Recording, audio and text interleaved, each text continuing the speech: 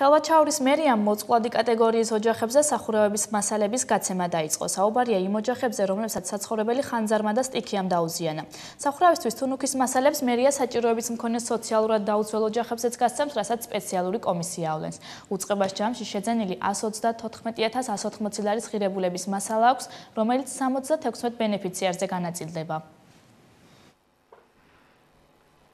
ხელვაჩაურის მუნიციპალიტეტმა გასულ წელს მოსახლეობისთვის, სოციალურად დაუცველებისთვის და სტიქიით დაზარალებულებისთვის შეიძინა 10.909 კვადრატული თუნუქის ფურცელი, ჯამური ღირებულებით 134.180 ლარის, რომელიც 76 ბენეფიციარზე 0-დან 140.000 კულამდე შეირჩა და როგორც ხედავთ, ხდება განაწილება ამ თუნუქის ფურცლის.